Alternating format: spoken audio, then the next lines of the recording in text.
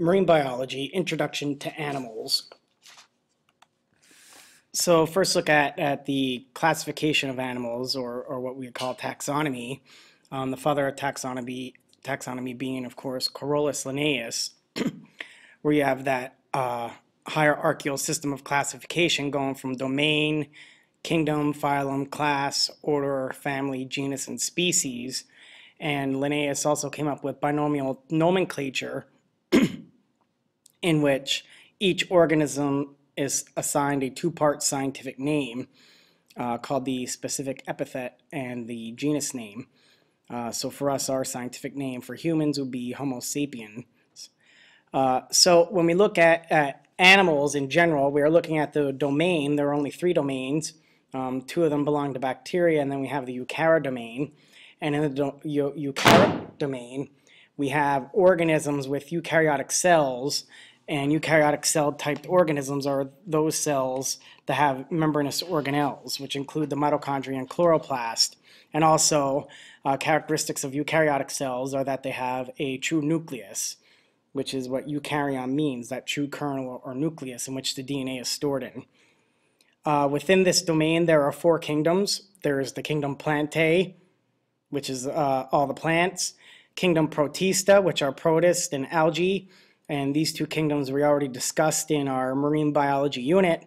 And then there's the kingdom Fungi, which would be mushrooms and molds, and of course our focus now, which would be kingdom Animalia. And kingdom Animalia, we're looking at multicellular organisms. Their cells lack cell walls, so we only have the cell membrane, and we are heterotrophic consumers, which means we have to ingest our food. We have to ingest our food, digest our food in order to have get those organic compounds necessary to sustain life and keep our metabolic processes running. So the steps there would be ingestion, digestion, and excretion. So characteristics of animals, we are eukaryotic celled. We are multicellular, which means we are made up of more than one cell. We have our mode of nutrition is heterotrophic, whether you're an omnivore, which is eat plants and animals, a carnivore eating just animals, or an herbivore, which is eats just plants. But no matter what, we are ingesting food there to obtain nutrients and materials for metabolism. At some point during a life cycle, all animals are modal, which means they have movement. They move at their own free will. And most animals have true tissues.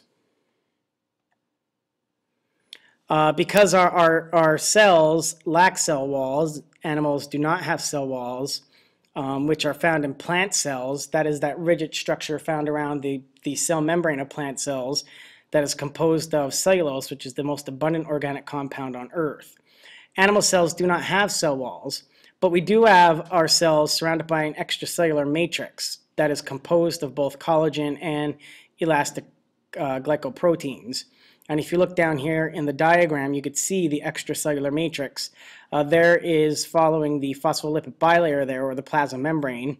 All cells in biology have a biological membrane that is composed of phospholipids, and embedded in that are proteins, integral proteins, peripheral proteins are found on one side. You also have these carbohydrate chains and proteins with glycolipids or glycoproteins.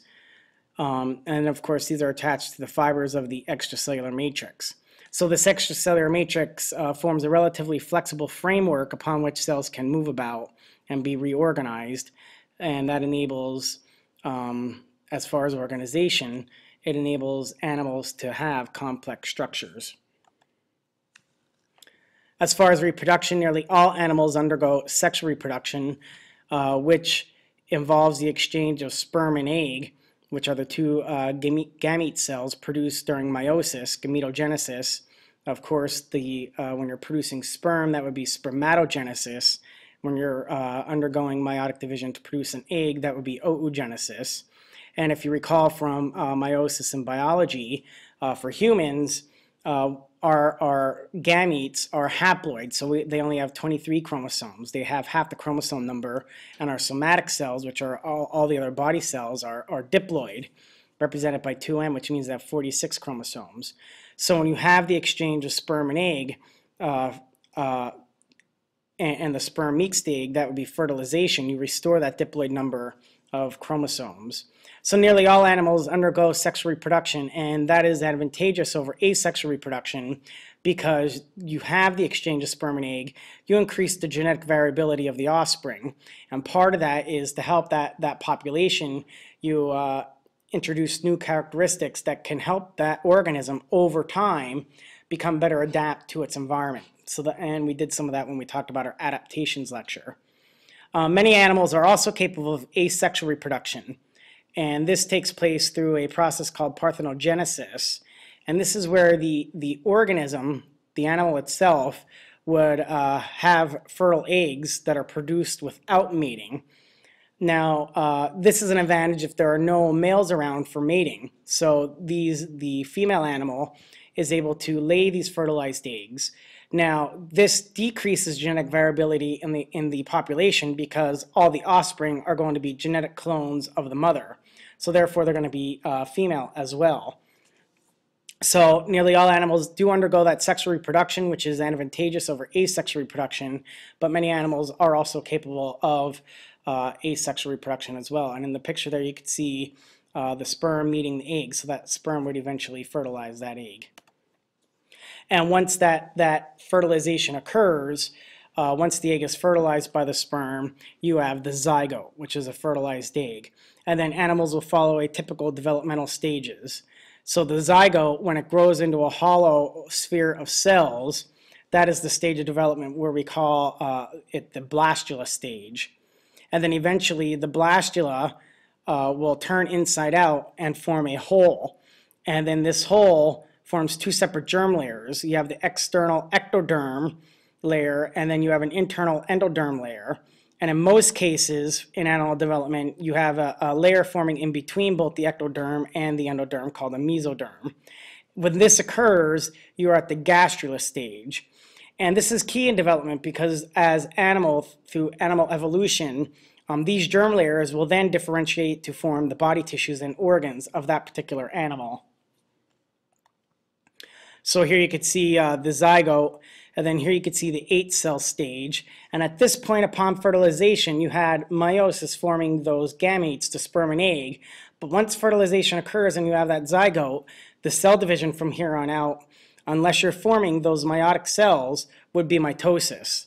So that would divide mitotically to form the zygote, and then you go into the blastula, which is the hollow ball of cells. And then that hollow ball there, that hollowness area there would be the blastocele.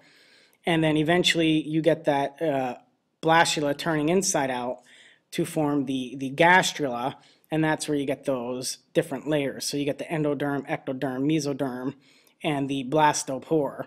And that plays a critical role talking about the blastocele, the blastopore, and those germ layers when it comes to certain stages or phyla of animals. Animal origin and evolution. Animals are thought to have evolved from flagellated eukaryotic cells called choanoflagellates. Choanoflagellated cells are pictured here. You'll see these in our earliest animals, which are the sponges and the phylum Porifera, because the phylum Porifera, they lack true tissues, but they are made up of these cells called choanocytes. So animals have thought to evolve from choanoflagellated eukaryotic cells. The first fossils that might represent animals date back to around 610 million years ago. And when we truly started to see in Earth's geological history during the Cambrian period, which is 542 million years ago, is where most of today's animal phyla emerged and appeared and started to diversify here on planet Earth. So what do we see looking at that a little further? We have two different lines of animal development. We have the protostome animal development, and then we have the deuterostome. And if you look down here are our simplest animals, starting with the phylum Porifera, which are sponges. So you have no true tissues, no germ layers here. And then come up, you have the cnidarians, which are the jellies. You have the ctenoforms, which are comb jellies. Platyhelminths are flatworms. Nematera are the ribbon worms. Nematoda are the roundworms. And then, of course, we start getting into More complex animals where we have the rotifers or rotifera. Mollusca are the mollusks or soft body organisms. Phylum Annelida, which are annelids or segmented worms. And then we have one of the most diverse groups of animals, which are the phylum Arthropoda, which are the arthropods. And then you start to cross over into the chordates. You start to see some chordate development in the echinodermata, although we're still at animals at this point are all invertebrates. Echinoderms are spiny skin organisms such as sea stars and so on and so forth. And then of course you have the vertebrates at the very top, which are the phylum Chordata. So the protostome development, mouth developed first, and deuterostome development is when the anus develops first, and we'll look at that some more. As far as the germ layers during the gastrulus stage, you do have the ectoderm, endoderm, and mesoderm. The ectoderm is the outer layer, which will become the skin. The mesoderm would be that middle layer, which would develop into the muscles and other tissue layers. And then the endoderm, which is the inside layer, would form into the gut. So here you could see where you have true tissues and germ layers begin to form. The coelom, whenever you hear the coelom or pseudocoelom, this refers to the body cavity. So a coelom would be a body cavity. A pseudocoelom would be a partial body cavities. It's like a false body cavity. And animals have different types of symmetry. What you'll see here is radial symmetry, which is when the body parts are arranged in a wheel, kind of like that of the echinoderms or a sea star. Or you have bilateral symmetry, which you have both right and left sides. And you can see that in humans. We have bilateral symmetry here. So more about protostome and deuterostome development. Protostomed organisms include mollusks, annelids, and arthropods. Here you can see the cleavage. As far as the H cell stage, the cleavage is spiral and determinate in protostomes. In deuterostomes, it's radial and indeterminate. The coelom formation in protostomes, which is the mollusks, annelids, and arthropods, basically the schizocoelus is a solid mass of mesoderm that will split to form the coelom. So here you can see the coelom, the blastopore, and the mesoderm there. And in the deuterostomes, which is echinoderms and chordates, the enterocoelus folds of an arcteron and forms the coelom there.